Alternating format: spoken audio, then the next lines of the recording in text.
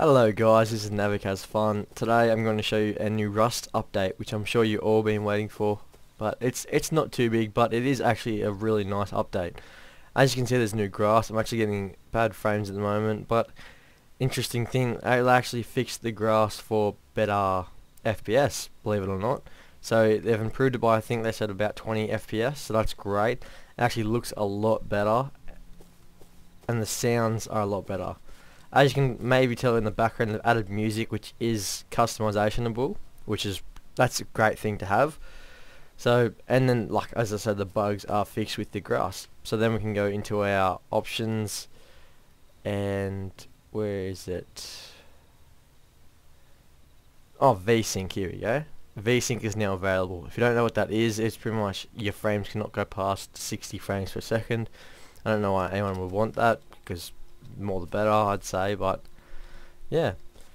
Right, next up we have is the box decay. So the box decay pretty much means if you touched a box, it would pause the decay, so it would reset the timer, but actually it will not do that anymore, so you'll have to keep recycling your boxes after every 3 days, I believe.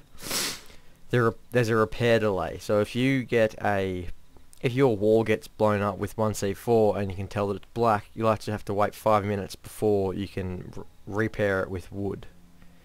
Next up we have is the metal bases. Now the metal bases they used to take wood to repair them, they now take metal fragments, which is like more normal.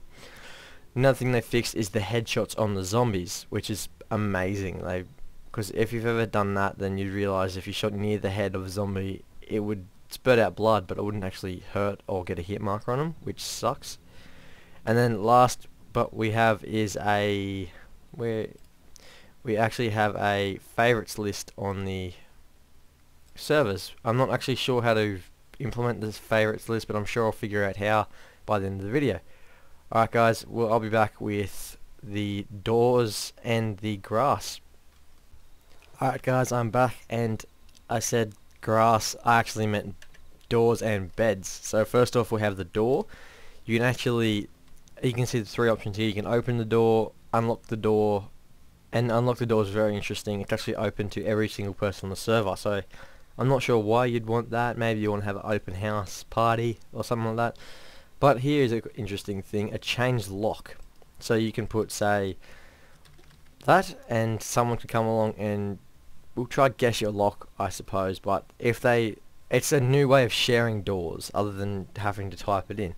So if I change the lock to say 11111, my friend comes along and put 1111 in, he will not have to put it in ever again until I change the code. So it's better than having to write in share code. There's a bear outside. I'm actually currently locked inside, so I can't really do much about the bear, so bear with me. Oh, actually I'm just going to turn that down. Ugh, got the sniffles guys, I'm sick. There we go, fixed. Alright, so next we have the beds. The beds are very cool. They just do the same as a sleeping bag, except they look cool and take up a lot more room. They actually fixed the... Sorry about saying that was a weird sound.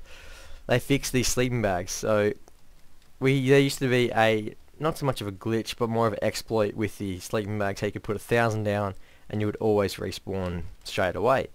So with that now, you'll only need one sleeping bag, because either way you have to respawn. You'll not respawn on a sleeping bag in 5 minutes unless it's more than 100 meters away.